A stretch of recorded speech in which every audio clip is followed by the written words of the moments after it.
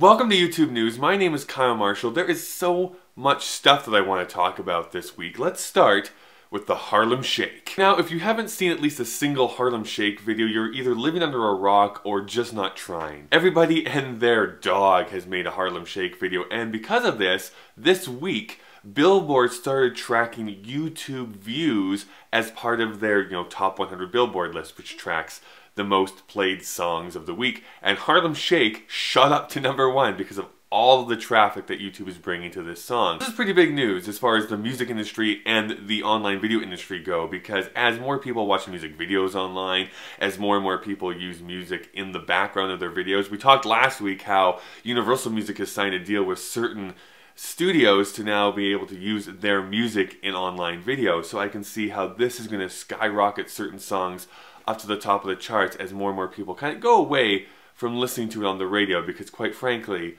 who even has a radio nowadays? Be honest. You that just raised your hand, you're old. Stop watching this video. Talking about the olds and not understanding what's going on, One Direction released a video this week. Yes, those nubile young men who I don't have an attraction for at all, released a video in honor of Comic Relief. Comic Relief, if you're not aware, is this British charity, or this UK charity to be more specific, that kind of raises money for children in need. As much as people hate on One Direction, doing this is a great thing, and I just want to know people's opinions on, even if you do not like somebody, if they're willing to donate some money to charity or donate some proceedings of a song or a single or album or whatever they're doing to charity, does that change your opinion of them at all? Does that make you respect them a little bit more, even if you don't like their music? The video is actually really fun. I'm going to link to it down below in the description, which obviously they need more views than the 14 million that they have currently, which is probably doubled by the time that I've made and uploaded this video.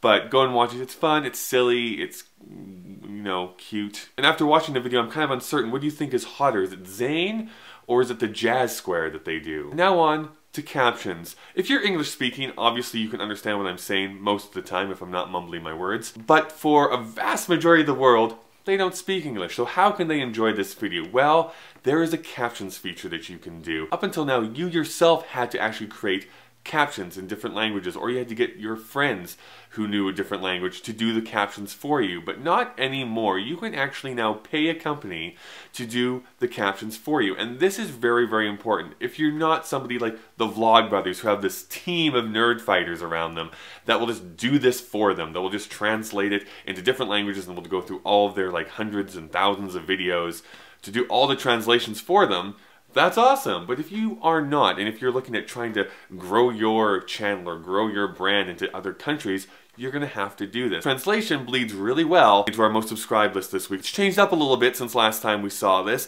Jenna Marbles has now gone into #3, and I will say this. I'm going to call it right now. In a couple months' time, just based on the amount of subscribers that Jenna Marbles is gaining every week, we're going to see Jenna Marbles hit #1 and will be the first female to do so, which is kind of exciting as long as she doesn't call anyone else a slut. Look at #10. Hola, soy Jumin.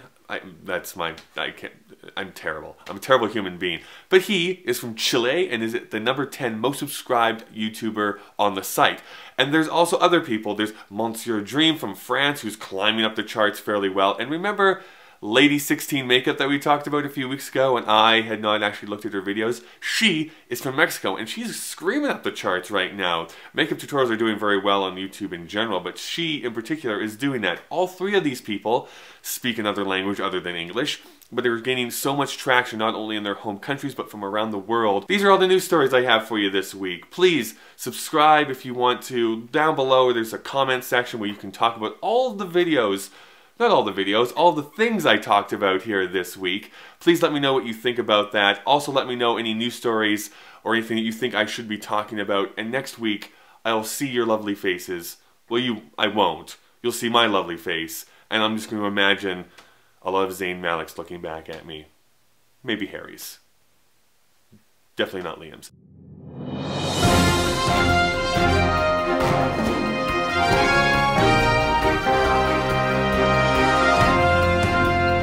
This week we have so much stuff to get to, so let's get to it right away.